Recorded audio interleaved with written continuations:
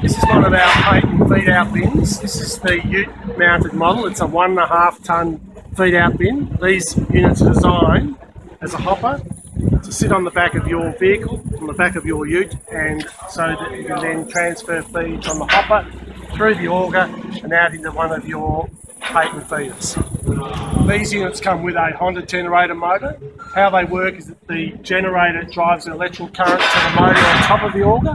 It's a 1 horsepower electrical motor, and that drives the auger unit.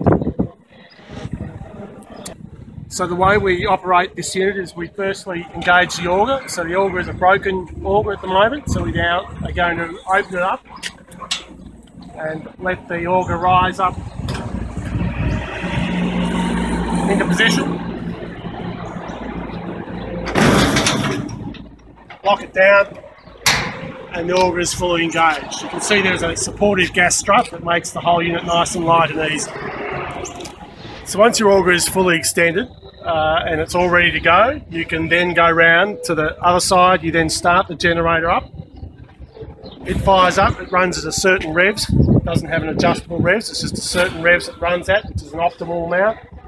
We then pull this lever here, which allows grain to feed down into the auger. Simple operation. And there is of course a safety stop button at the top here to shut it off and on. These units come fully, full subframe underneath them. They're nice and strong. You can get your tractor forks underneath them and lift them up. And of course they can be locked on with these chains onto your unit. These are a good solid mobile unit. Gives you a lot of flexibility in your farming operations.